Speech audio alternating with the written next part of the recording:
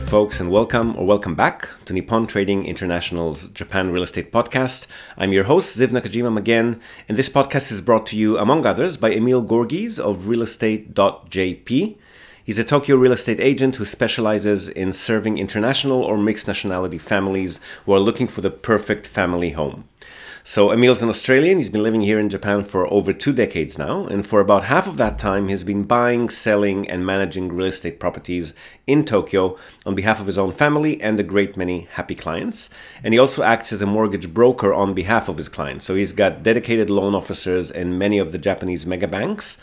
And if you're a regular listener of the podcast, you probably already know him from our JREP, the Japan Real Estate Experts Panel sessions, which means that you're already aware of the fact that the man is an absolute fountain of wisdom on all things related to real estate in Japan, and in particular to family homes, the greater Tokyo metropolitan area, and mortgages. And most importantly, he's incredibly generous with his time and advice, which he's more than happy to provide at no cost or commitment to anyone asking. So if you've been thinking about buying your home in Tokyo, but you've been sitting on the fence for a while, or you just want to have a chat in English with a real expert, drop him a line on sales@realestate.jp. Hit him up today and start exploring your options. All right, so for today's episode, this is a conversation I had a long while ago. I found it in some long-lost file in the Zoom folder with a potential client who by now is already an existing client. He's originally from Brazil, married to a Japanese spouse, and now based in Qatar. And his inquiries were all related to investment properties in Japan. So what are investment loan requirements? What are current prices and yield trends? How taxes work? And then a bit more of an interesting conversation regarding the way we analyze investment deals. So how do we arrive at the numbers that we put on our spreadsheets? And if you've got the option to watch the video on this one, not just listen to the audio, you'll also be able to see some of those sheets and what's in them. So worth hopping over to our YouTube channel if you can. We'll link to the video in this episode's podcast show notes, if that's where you're tuning in from. We then discuss how to search for potential investment properties on the typical Japanese websites, what purchase and sale costs are involved, how realtor commissions work in Japan, and also we talk a bit about the pros and cons of purchasing individual units as opposed to entire buildings. How can we be engaged to represent buyers? What can be done via a proxy like ourselves, and what, if anything, still needs to be done in person? How our fees work, what our credentials are, what are Japanese tenants and professional services companies like compared with other countries. And finally, another short and amusing little conversation on the topic of Japanese spouses and how they sometimes respond to their foreigner husbands when they wish to invest in Japan or anywhere else for that matter. So fun little conversation, which I think you'll enjoy. Lean back, listen in, and I'll see you again on the other side. No problem.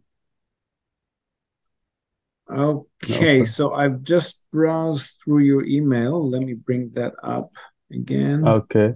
You were talking about investment properties, right? Yeah.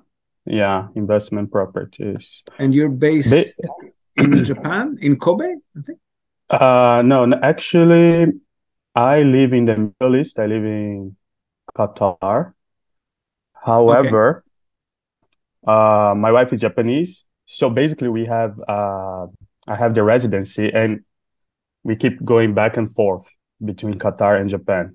But in theory, I also live in Japan. But actually, let's say 30 days a year, I go to Japan. But I do have the residency and everything. But my income is from Qatar. But I'm from Brazil originally. We are just in Qatar for work. Okay, That's I understand.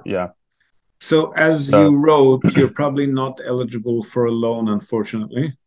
Yeah, the first time I emailed you, actually, I was still reading your book, and after I read one of your ebooks, I went through so many podcasts, and actually, I kind of answered most of the questions I had through your previous podcasts. Yep. And I realized, I cannot get the loan because I don't have the income in Japan. But it's okay because the loan, I was thinking maybe for the future, as a first investment, I would like to do in cash as well. I was just curious about how the loan works because I wanted to take advantage of such a low interest rates in Japan, like free money almost. Yeah, But so that yeah, becomes more of an option when you become a permanent resident, but also you'll need to have an income stream in Japan, which you don't have at the moment. So until yeah, you have a well-established portfolio or a company generating some kind of income, that's probably not going to be an option for the next few years. yeah. And the other question I had, in one of the emails you mentioned the numbers have changed a little bit since you wrote your ebook. Yep. And I was wondering, like, which are you talking about yields or exchange rate or everything? Yeah, so the exchange rates obviously fluctuate all the time. They go Yeah. up and down. At the moment, it's a good time to buy yens, but previous years was different. So I'm not referring to Mm-hmm. that, but the price of properties in most of the major cities has continued to grow. In Mm-hmm. some places more sharply than others, but rents haven't really gone up that much. So as that gap Okay. between the purchase price and the rental price gets bigger, the yields, of course, shrink as well, right? So if Okay. in the books, I think in the books we're talking about some properties that were 9-10% net before tax. Yeah, That's not really something that we see anymore. If we get to 7 these days, we're pretty happy. I see. Yeah, I see. Probably because of inflation, I guess. I don't know. Because Japan Um, didn't see inflation for many well, years, and whenever, now, yeah, I don't know. I mean, it's a chicken and egg yeah, thing, but basically, whenever there's crisis in the world, Japan becomes attractive because it's nice and stable. yeah. And then a lot of people were actually buying here all throughout COVID, and started. I mean, prices in Tokyo, Osaka, Fukuoka started going up about 10 years ago, and they haven't really stopped even throughout COVID. Mm-hmm. I Um, see. Other cities too, Nagoya, Kyoto, Sapporo have seen some price hikes. The smaller medium townships, not so much. So we can still get up to about 7% in smaller satellite cities or prefectural capitals. And in the big Mm-hmm. cities, Tokyo, Osaka, maybe 5% if we're lucky, usually more like 4. Other cities maybe Mm-hmm. up to 6% net before tax. Okay. Okay. Yeah, and the tax, I was gonna ask you about tax, but actually I ended up understanding. I read your book again, and it's there, the tax the information about tax. So income tax, right, is like uh up to 380,000 yen, right? That's Is actually the threshold is easier now. It starts at 480, I think. okay. So up to Yeah. about 4,500 bucks a year in net pre-tax income is non-taxable. Mm-hmm. Okay. And then beyond that, it's the same similar percentages to what you see on our website or in the book. So Okay. it goes up to 5% after that, and then up to 2 million yen a year. It's then it goes up to 10% after that, and pretty Mm-hmm. lenient on taxes Okay. compared to other countries. Yeah. Yeah, yeah. And okay. And yeah, basically I had like a list of questions, but in the end I kind of saw all the answers through your previous podcast. So I'm That just means like that we making do a sure it's good job. That's good to hear. yeah, yeah, Thank you. yeah. But I thought we have the scheduled meeting at least to make sure it's updated information. So I'm just, but actually, I've seen most of the things I wanted to ask. I've seen already. Yeah, so I guess we And can, if you tell me a little bit mm, about your budget, then we can do some sample research and just show you what can be had at that budget. Yeah, sorry, go ahead. You had a question there? yeah, like I saw one, how to say, deal analysis. So I saw your spreadsheet, and I think I pretty much understood everything there. But I was wondering, so you have the purchase cost, which is good, included in the analysis. So is it correct to assume from, because the purchase cost I will have only on the first year. So this means the yield would increase a little bit from the second year onwards because I won't have any purchase cost No, so we factored those purchase costs into the total price of the property. And then we okay. factor the yield based on how much you get every year divided by the total purchase cost. So that's included in Okay. there from the start. The yield Okay. will drop over time due to other reasons, not go up usually. So the building, if you're buying individual units, the building fees will go up as the building gets older. Yeah. or rent will go down as the building gets older. We haven't really been able to raise rents in Japan. So the yield you see in the spreadsheet is the yield at the time of the purchase, and then it slowly goes down from there. And when it becomes, Okay. less than ideal for you, then you can just resell the property. Okay. Okay. And something more. Okay, I have a bank account in Japan, Okay. in my name. Does it change the procedure in any way, make it easier, or it doesn't make any difference? Like if Well, I it's work with you? easier if you still have access to it. It's easier because we can direct all of the rental income to go in there, and all of your automatically deductible expenses like building fees or cleaning company contracts or anything like that can automatically, hopefully, be deducted from there as well. So you won't need us to run your balance and income and expense sheets for you. You'll be able to see all of that yourself. But otherwise, the process is about the same. Yeah. Okay. And some of the fees just can't be paid automatically, so you'll still need someone like us here to go to a convenience store or a post office or a Yeah. bank and just pay some bill. Yeah, I lived in Japan for a year, and I couldn't believe that my wife, she had to go to Konbini to pay the bills. Yeah, still the case. But I guess Yeah. if the account is, so you've got internet banking access to that account? Yes, I have. Okay, and the system Yeah. is simple enough for you to be able to send transfers to another account in Japan. You know how to do that? Yeah, I've done many Okay, times. so in that I've case, a lot of the received, yeah. payments, like renovation companies or one-off payments to property managers, that can all be done by you. So we really won't need to manage almost anything except the few bills that might need physical access. Okay, it's a Shinsei Bank. Probably you know this. Oh yeah, so that's an Yeah, English yeah, online banking system then, right? yeah, Yeah, that's great. What else? Yeah. So you asked me about my how to say budget. So Yep. I mean, my total budget would be up to, but probably not for one property or not for start, but would be like about 10 million. Yeah. 10 million is about $80,000 or something like that. 10 million yen. Okay, so that's not going to Yeah. be a small building, obviously. That's going to be a Yeah. single unit, a mansion room. Let me just maximize the screen. Sorry, share the screen. And then I can show you what that might get you. So, And initially, I was wondering, like, because my wife, she's from Okayama. yep. So I was thinking better to look for a property in this area. But after listening to your podcast and Q&A, I realized it doesn't really make a difference, right? Where there's no advantage to No, purchase a property near where you are, right? In case of no, investment. not if you're going to keep it tenanted, which is what we're hoping Yeah. for. So, no. Yeah. Okay, so can you see my screen now? Yeah, I can see. Okay, so I'll go down here. I'll select up to 10 million yen. And I'll ask for only investment condominiums. And let me switch to English for a sec so you know what I'm doing too. I'll look for relatively high interest.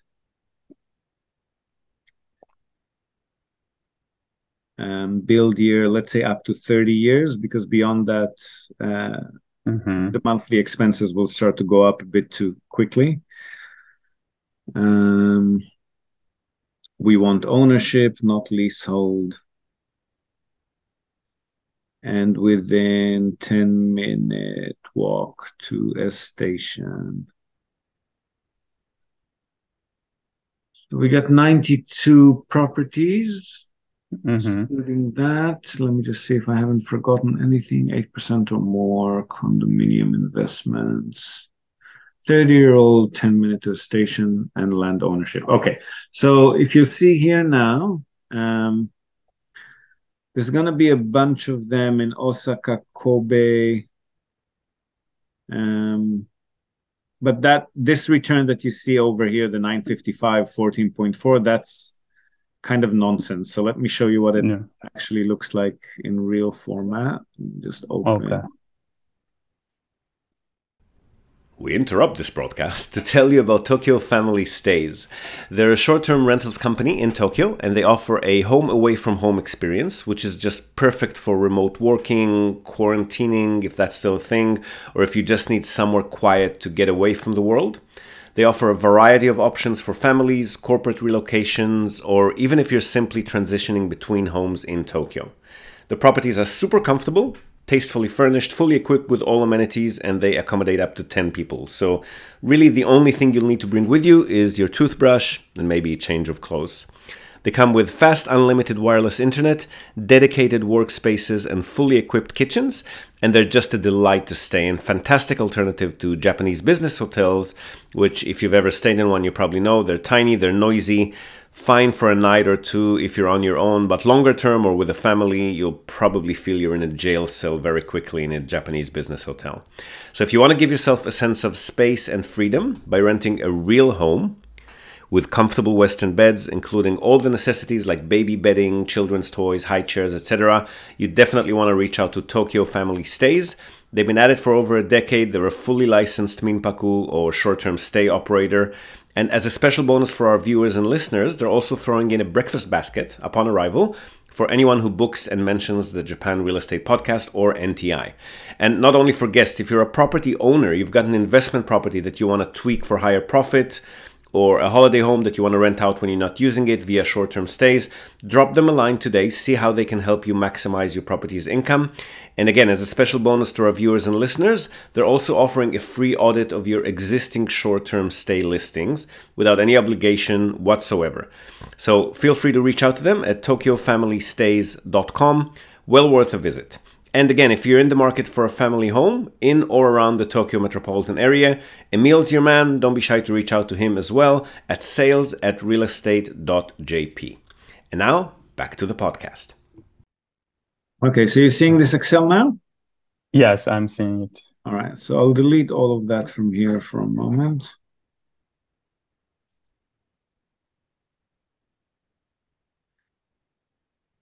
So if I go back, grab the data from here. So this is 5 million yen, and the rent per month is 40,000 yen. So I'm putting 5 million here, rent per month 40,000, and then I'll grab the building fees, which are 88 and 37. Put that here. And we're assuming a purchase cost of, it's the same thing, but let's call it 20%, including our cost. So that'll be 4.3% net before tax, right? If we go for any of the other listings, let's take, for example, this Sakaishi. I don't know what's the population number in Sakaishi. Let's take a more attractive city. Let's take Yokohama, for example. So this one is 9.3 and it's generating 65,000, 9.3 million. Rent to 65,000 and 7,750, 4550, 7,750, 4550. So this one is 4.8, getting closer to 5%, and that's in Yokohama City. So those are the types of properties that we'll normally be looking at if your budget is up to 10 million yen. I wouldn't lock us into one or two assets before we look at the actual properties, because sometimes there's going to be a really attractive one that's closer to a single asset, and sometimes there'll be two of those smaller ones. So I mean, let's take it case by case to decide which property makes most sense. I see. Okay. Yeah. Okay, makes sense. But that's what you'll be able to normally get. So sometimes Osaka, if we're lucky, Yokohama, Kobe, Fukuoka, maybe, definitely Nagoya, Sapporo, and maybe Kyoto, Saitama, Chiba cities. So a lot of either larger or medium-sized cities that we probably would fit into that budget. Okay.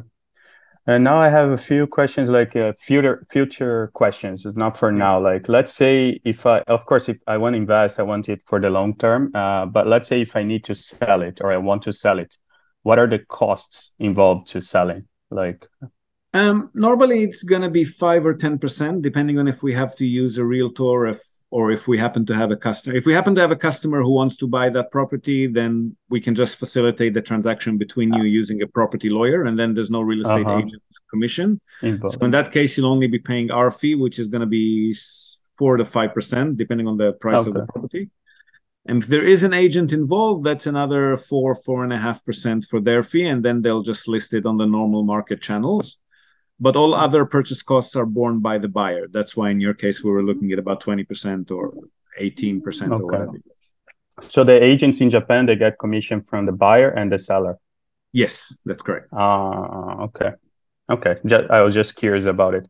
And another thing, not for now, like if we talk about building, let's say if I had a budget that I could buy a building, what would be the advantage in buying, let's say, a small building of 6 units instead of spreading the 6 units throughout Japan?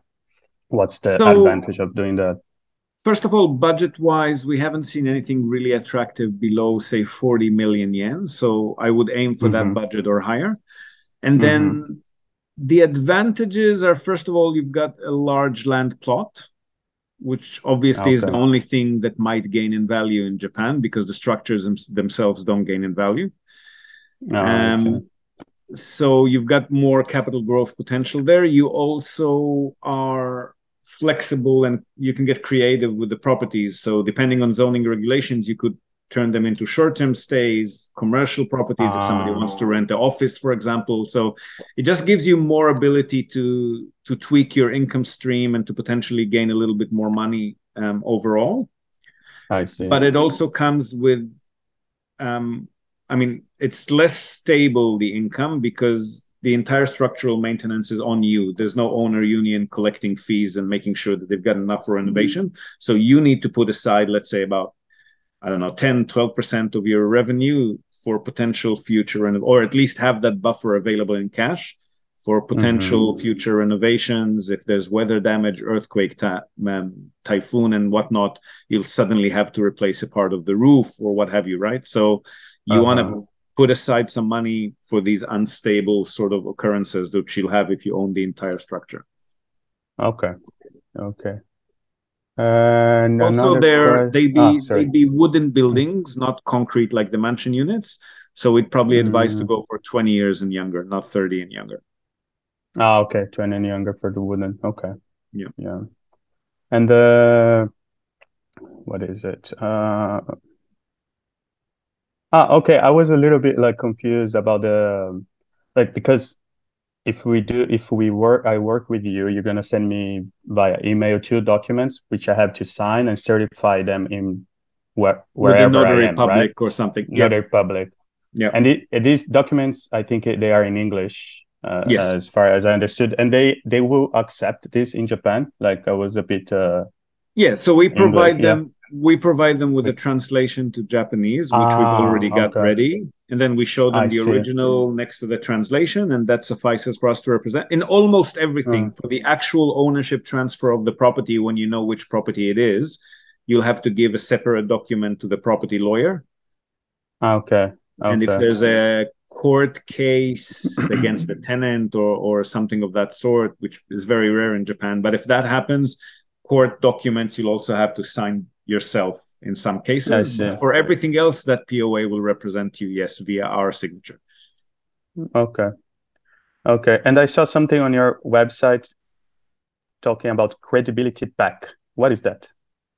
From your company or something? Letters from accountant, property lawyer that we work with in Japan, and some references letters from customers. I can also put you in touch with customers directly if you want to just get their impression about working with us. Okay. I think that's about it. But it's Japan. You probably know the country a little bit. It's not exactly a place where a company is able to just pocket your money and run for the hills. Everything has got a legal trail to the moon and back, right? So that's not an issue usually. And actually, it was really interesting. I think the last podcast I heard is like how to convince my Japanese spouse, and I had exactly the same issues. Like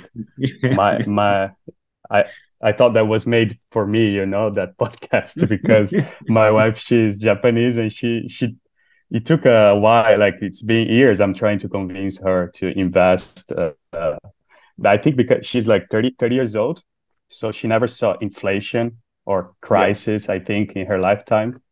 So she believes just save and we don't need to do anything with the money. But I come from Brazil, totally different Yeah. background. So and now that she saw the prices increasing a little bit in Japan, so she's kind of, oh yeah, maybe we should It invest. could happen, yes. Yeah. It's usually the case with our customers who have, well, I mean, there are a few exceptions. Most of our customers who have Japanese spouses, it's not even convincing. It's just the wife going, yep, this is your thing. You do what you want. Don't involve me in that. So Yeah, true.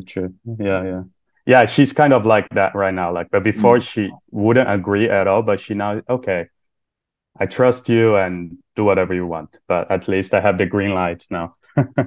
it's as property investment locations go, it's a very safe and stable one. So you're Yeah. not going to get, And super high profits, but you're definitely not going to have big issues yeah. or lose your money, right? Yeah, you're actually like I've always wanted like to invest in real estate in Japan, but I actually your ebook is really good because I never thought about this perspective rental income. My mental model for real estate was basically capital growth, which is in Brazil or probably in US or many other countries. So I never thought about this. Oh, it's hassle free, which makes sense. I know people in Japan. It makes sense to be hassle free in Japan. But whereas if I rent the same kind of target tenant in Brazil, probably I'll have a lot of problems there, In the like people US not as paying well, rent anything, in yeah, the any US. Yeah, property that's this cheap is gonna have Section 8 tenants and forced yeah. evictions and squatters. It's a very different market here. I don't think I'd be able to operate in other countries like that. Yeah. Me too.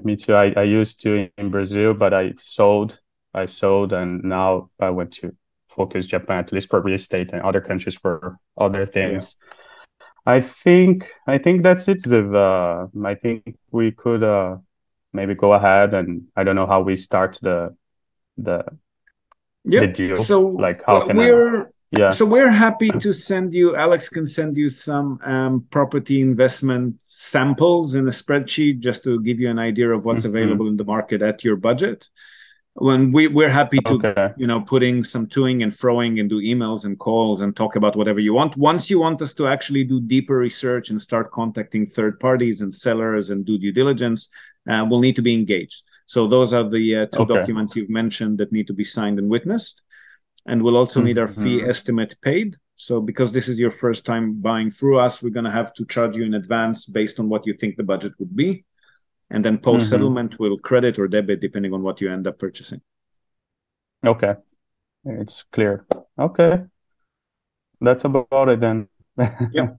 So if you want to just reply to our last email and let me know if you want some property research samples or if you want to just kick off the engagement process, and then we'll take it from there. Okay, I will reply the email. Fantastic. Looking forward to working with you. You. Thanks for your time. Me too. Thank you for your time. Speak to you soon. Bye-bye. So there you have it. Nothing really groundbreaking there, at least not if you've been following this podcast for a while. All things we've discussed here on many occasions, but always good to revisit them periodically, especially when they're lumped in together around the topic of investment properties specifically. Hope you found some value in the conversation. Now, before we go, we're also, as always, going to tell you and also link to our other sponsor's website. That's Hiroshi Shimizu, immigration lawyer and administrative scrivener. If you're thinking about moving here on a more permanent basis, or you're already in Japan on some sort of a temporary visa and you want to switch to a longer term or permanent one, or if you're considering setting up a local company or a branch office of a foreign company and you've got any sort of business or visa related inquiries, or even if you just want to find out what your options are on any of these topics, feel free to contact Hiroshi Shimizu. You can find him at japanimmigrationexperts.com. And he can help you set up a company, apply for any kind of visa, or just provide you with the best advice and extremely affordable consultation related to these topics. And he's already done that for many of our listeners. So feel free to reach out to him. Again, that's japanimmigrationexperts.com, and you'll be well on your way. And that's it from us for today, folks. Hope you've enjoyed this episode of the Japan Real Estate Podcast.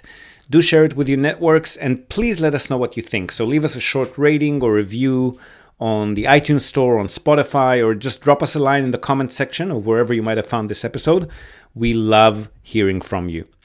Hope to have you with us again next time, and until then, have a great day or night ahead. Yoroshiku.